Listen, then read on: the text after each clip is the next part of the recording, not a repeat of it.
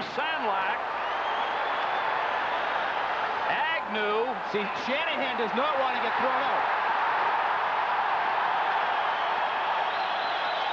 Agnew and Shanahan have stopped fighting for the moment. Because they don't want to get thrown out. Second fight, you're out of the game.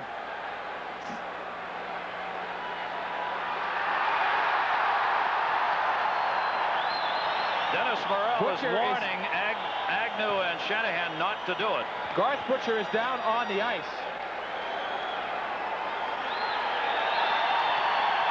So Stewart and Sandlak will go to the box, and this is exactly the kind of game we were anticipating.